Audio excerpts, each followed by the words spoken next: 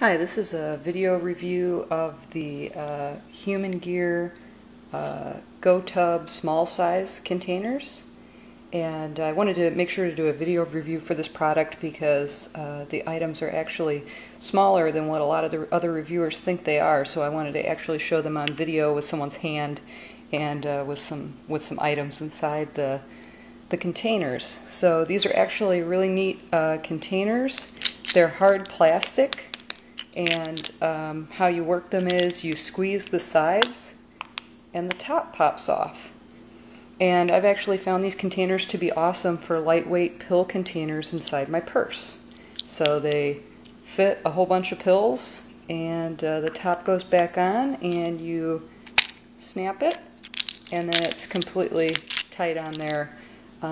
Stuff like cream would probably be okay on there, but I definitely wouldn't put liquids inside these things. You get 3 of them in the set, and these would be great for, all the little odds and ends that you might need to store when you're traveling. Earrings would be great in there also.